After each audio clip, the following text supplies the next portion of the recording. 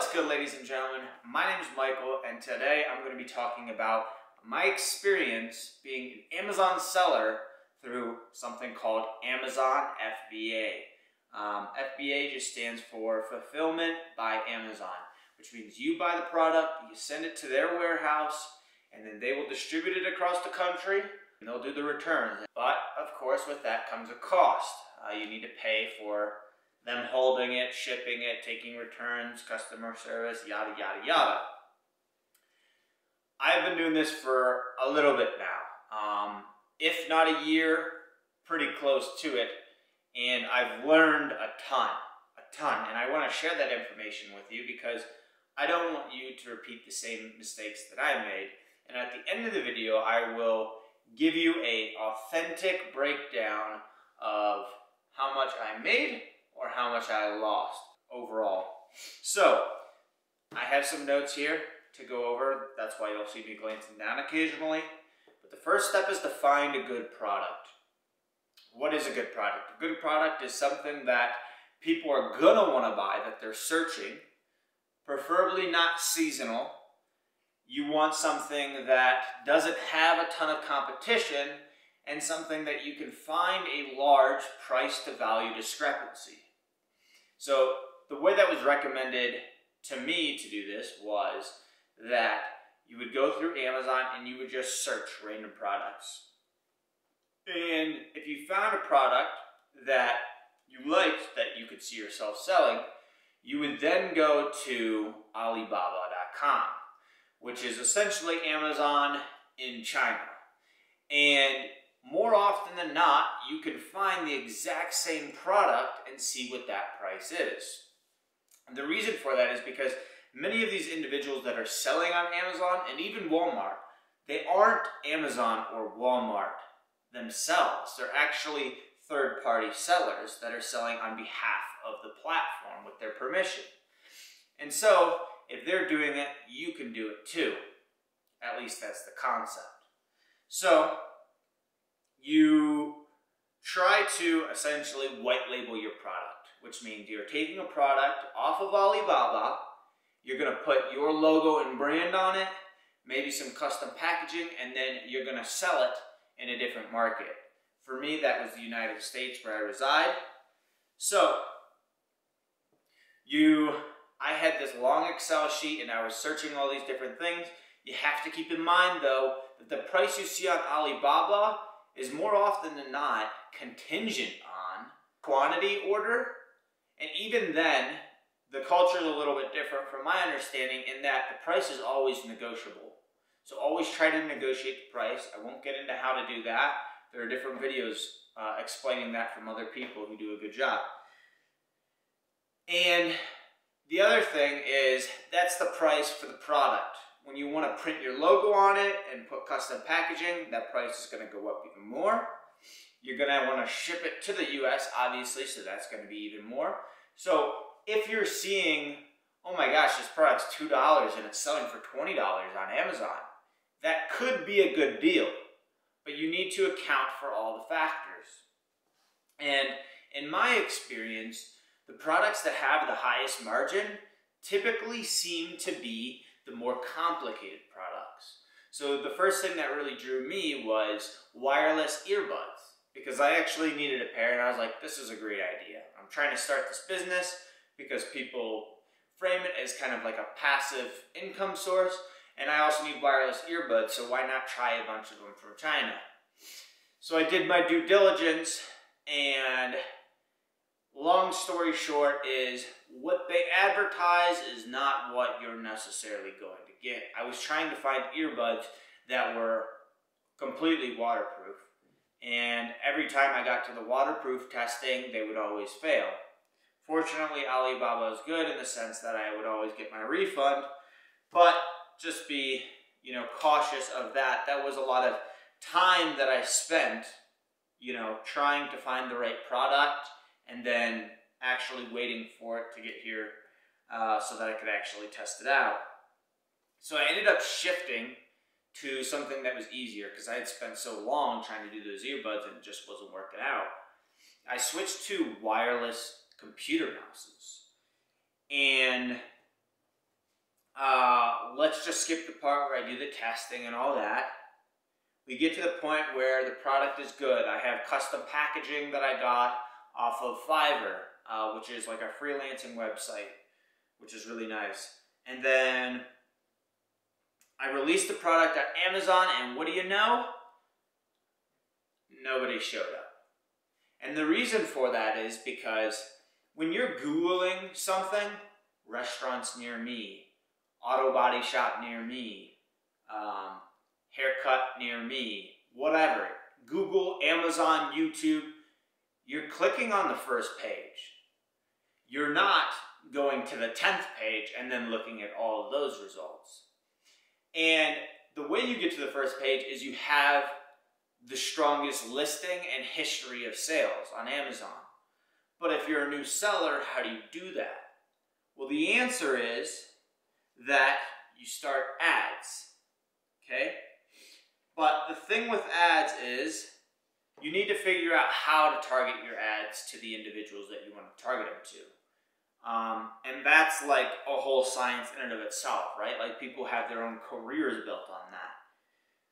So on Amazon, they'll have like, if you start a campaign, you'll have like keyword search that you want it to pop up for, and then you'll even have like no words. So for me, it was like Bluetooth was a no word because the mouse was wireless through a USB plug, but it was not Bluetooth. So if anybody searched Bluetooth, the ad would not show up for my product. And the reason for that is they might click on it thinking it's a Bluetooth mouse and then find out it's not, and I just paid money for them to click on that ad. So I reached out to Reddit. There's an Amazon FBA subreddit, and I was like, hey guys, I can't sell this product. It's actually a good product. What do I do? And a lot of people said you need to strengthen your keywords and your pictures need to be better, right? Like you might think it's good, and if you ask your friends and family, they might say it's good. But if you give it to a random person you don't know and you say, here's one product, here's another product, which one are you going to buy? That will determine whether you have a good enough listing or not. Now, I did that, and I was still running ads, and it still was not selling. Part of that was probably contributed to the fact that I didn't know how to run the ads optimally, that my listing perhaps wasn't optimized, but another factor was that I didn't have reviews. So how did I get reviews? Well, Amazon has this program where they will essentially send out products to individuals for free in exchange for them to review it. There's a caveat, which is these people don't need to review it if they receive the product, and most times when they do that, it's either because they forgot or that they really just don't like the product, so they're trying to save you from yourself. But these individuals have been invited from Amazon to review because of their history of leaving good reviews that have a lot of upvotes. So they're seen as reputable reviewers. They're not just, you know, random people that made an Amazon account yesterday.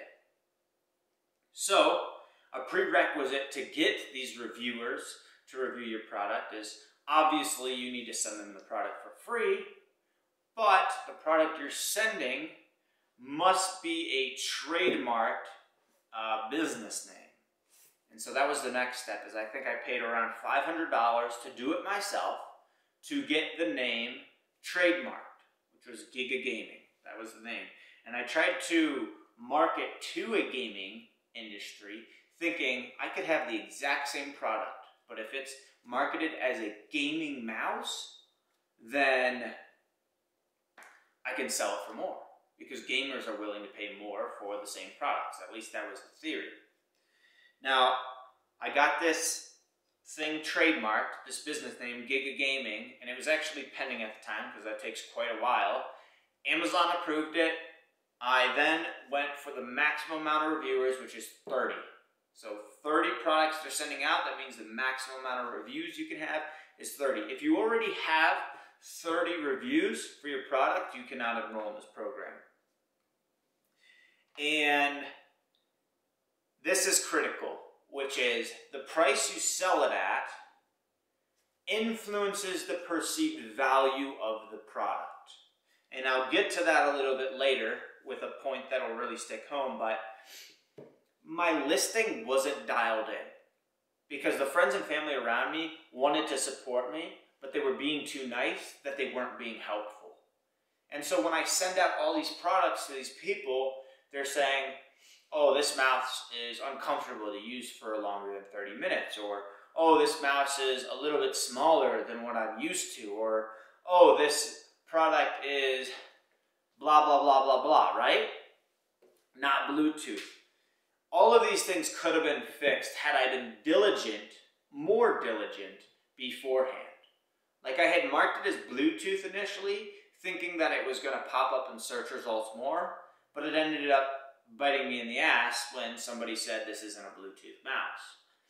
Somebody said this is a smaller mouse than I expected. So what did I do? I went back in the listing. Not only did I remove the Bluetooth feature, I marketed as gaming mouse for small hands. Then another person said this is a pretty inexpensive mouse. It's not a gaming mouse. So I got rid of the gaming name, and I said, this is a small non-Bluetooth mouse for people who want to travel. It's an easily dispensable mouse. You don't have to worry about losing it because it's only $10 to $15. So what I did to try to remedy this situation was improve the listing, as I just said, but also to get friends and family to raise that rating back up. Because if your Amazon rating is 3 stars, doesn't matter whether it's on the first page, I'm personally not going to click on that ad. And if I am on the listing and I see it has 3 stars and it seems like the reviews are pretty legit, I'm not going to buy the product. It doesn't have a great reputation. So I actually asked my friends and family to buy the product and raise the rating, which is technically against Amazon's terms and conditions. But if they're buying the product from different accounts, from different, Wi-Fi, so they have different IP addresses, you should be okay. The way I really sold this to my friends and family is like, hey, tell me how this can be better, but leave a good review, and I will reimburse you 100% of the cost. Then I tried to continue to run ads, but at this point I'm burning a hole in my wallet, right? Like, have I dug myself in a hole that's too far down? That is the question that I continually ask myself, and I also kind of lost the drive that I once had because it was very disheartening and constantly I'm being dragged in different directions, right? So I stopped prioritizing it, which obviously was not good, especially since the company wasn't profitable even then. So I decided, you know what? I'm done with this. I'm going to do a blowout sale, right? Just like, I don't know, any of these retail stores. And so what I'm going to do is I am going to use Amazon's calculator, which they give you, and I'm going to figure out what my break-even price is. Now, this is a break-even price after Amazon FBA fees, and how much profit I'm going to make after the sale price. I want it to be 0. So I'm technically still in the negatives because I'm not accounting for the cost of the product and ship it there and all my time, and I paid those freelancers for the packaging artwork and that kind of thing. But it would be better for me to get the product in other people's hands than me to just have Amazon dispose of essentially 500 mouses, wireless mouses, right? Like, that would be a waste. Now, this did not work either, and the reason for that is because, like I said earlier in the video, price indicates value to the customer. So I was selling this product for 10 to 15 bucks, and I was getting, on average, 3 or 4 star reviews, right? Like, probably close to 4-star reviews on average, at like 14 bucks a piece. When I sold this product for like $4.88 or something, I was getting more returns than I had gotten months prior. Like it wasn't even close. And the way that Amazon FBA works is if a customer wants to return a product, it gets returned. And the reason for that is because it doesn't have to be approved by you, the seller. It's approved by Amazon's customer support. And Amazon's customer support will literally approve any single return. And you have no say in it. So the perceived value when people receive the product is, this is a $4 mouse, this is a piece of garbage. I want to return this. So they return it. Now I have to pay for all that shipping, that inventory fee, yada, yada, yada. With Amazon, now I'm losing money and I just lost an inventory item. So how much did I make or lose? Well, as you can guess, I lost money. And how much? I don't really want to know. It's quite certainly a lot. But for the sake of this video, because I told you I would do it, I'm going to list the price here. And if I can, I'm going to list even the breakdown of the price. I don't know if I really need to summarize lessons learned here, but because I feel like I kind of did that throughout the video. But the idea that Amazon FBA is as simple as buying a product overseas and then selling it in the US market is vastly oversimplified. And it's enlightened me to a lot of different business lessons that I've learned. But the largest one that I'm at least leaning towards is that if you want to sell a product, it may be best to sell in a class of one. This is a teaching that Alex Hormozzi holds, which is if you want to sell a product in a class of one, meaning there's no comparables to that product. And if your customer can't compare your product to anything else on the market, you can charge whatever you want. This concept is explained a lot more along with various other topics in his 2 books that he has released. Now, I don't make commission on you buying his book, and in fact, you don't even have to pay a dime for his book if you don't want to. Go to Spotify, search his name, Alex Hormozzi, and he literally has the audiobook of every single chapter of his book for free. Yeah, that's pretty much all I got for this video. Lost a lot of money, but hopefully in the process it saved you a lot of money. Certainly taught me a lot. Check out Alex Hormozzi's stuff. I'll see you guys in the next video. Peace. Ali.